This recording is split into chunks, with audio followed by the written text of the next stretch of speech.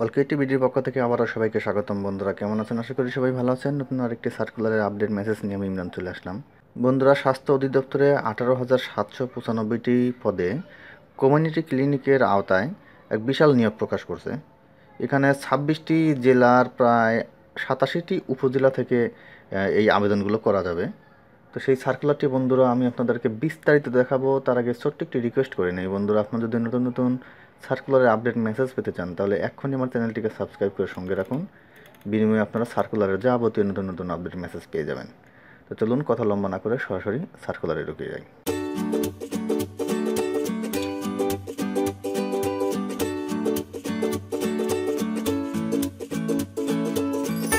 বন্ধুরা, এইটা হলো ওদের just community base health care, দেখতে পাচ্ছেন এটা ওদের অফিসিয়াল ওয়েবসাইট। তো এখানে আবেদনটা শুরু হয়েছে অলরেডি 22/12 অর্থাৎ ডিসেম্বরের 22 তারিখ থেকে, এবং আবেদন জমার শেষ তারিখ হলো 12/1/2020। জানুয়ারির 12 তারিখের ভিতর রাত 12টার মধ্যে আপনাকে এটি জাস্ট আবেদনটা শেষ করতে হবে।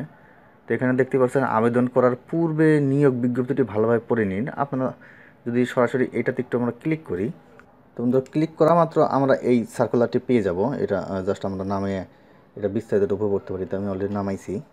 এটা হলো ওদের অফিসিয়াল ওয়েবসাইট, যে ওয়েবসাইটটা আমি এখানে জাস্ট নিয়ে ঢুকলাম। এটি আমি আপনাদেরকে সুবিধার্থে ভিডিও ডিসক্রিপশনে দিয়ে দিচ্ছি, ওখান থেকে সরাসরি ক্লিক করে আপনারা ঢুকতে পারবেন, কোনো সমস্যা নেই। তো এটি মূলত বন্ধুরা প্রকাশ করছে 18/12/2019-এ। এখানে দেখতে পাচ্ছেন আপনার এই জাস্ট বিস্তারিত পড়লেই বুঝবেন, আমি জাস্ট বেসিকটা বলে দিচ্ছি। 26টি জেলার 87টি উপজেলায় এই কমিউনিটি ক্লিনিকের আওতায় আপনার এখানে জাস্ট লোক নিয়োগ করবে তারা। এখানে বয়সের যে বিষয়টা তারা উল্লেখ করছে তাহলে 18 থেকে 45 বছরের বয়স হতে হবে। আর আপনার আগ্রহী প্রার্থী আগামী 15 কার্য দিবসের মধ্যে জাস্ট এই ওয়েবসাইটে ঢুকে আবেদন জমা দেওয়ার কথা বলা হইল। তো এখানে বন্ধুরা একটা বিষয় শুধু দেখবেন, আপনারা যে 26টি জেলার 87টি উপজেলার প্রার্থীগণ আবেদন করতে পারবেন। তা আপনি সেখানের মধ্যে আছেন কি না? যেমন ধরুন কোটালীপাড়া, মকসুদপুর, সদর, এটা গোপালগঞ্জের মধ্যে পড়ছে। গোপালগঞ্জের এই জেলার এখানে 3টি উপজেলার কথা বর্ণনা করছে। মাদারীপুরের আছে এখানে 2টি, মানিকগঞ্জের আছে এখানে বেশ কয়েকটা।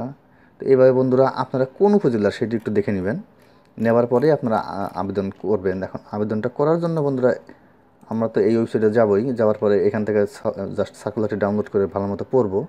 দেন এখান থেকে ক্লিক করে আমাদের আবেদনটা শুরু করতে হবে। আমি এখানে ক্লিক করি।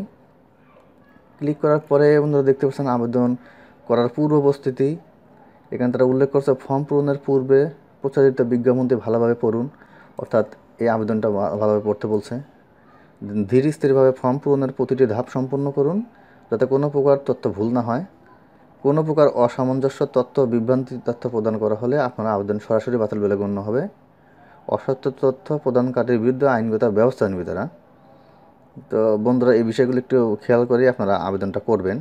এবং আবেদন করার শর্তাবলীর মধ্যে আপনি যে এলাকায় বসবাস করেন সেই এলাকায় আপনার নিকটস্থ কমিউনিটি ক্লিনিকের কোন ব্লকে পড়ে তা আপনার নিকটস্থ ক্লিনিক থেকে জেনে আপনার আবেদনটা কিন্তু করতে হবে। দেন জাতীয় পরিচয়পত্রের নম্বর অথবা জন্ম নিবন্ধন নম্বর কিন্তু আপনাকে আবেদনপত্রের সঙ্গে অ্যাড করতে হবে। 11 ডিজিটের মোবাইল নম্বর দিতে হবে এবং সদ্য তোলা রঙিন সাইজ ছবি, আপনার যে মাপটা দেওয়া আছে 300 পিক্সেলে, এটা করে আপনাকে আবেদন করতে হবে। দেন স্বাক্ষর স্ক্যান করে স্বাক্ষরের মাপটা এখানে দেওয়া আছে জেপিজি ফরম্যাটে, এটা দিতে হবে। আবেদন প্রিন্ট করে আপনারা জাস্ট রাখবেন আর কি। তো দেখুন এখানে আবেদন করার জন্য যে একটা অবস্থা বলছে তারা, এখানে জাস্ট চুজ ফাইলে যদি ক্লিক করি আমরা, আমাদের এখানে একটা সদ্য তোলা ছবি এখানে এই 300 পিক্সেলে করে এটি আমরা জাস্ট এখান থেকে আপলোড করব।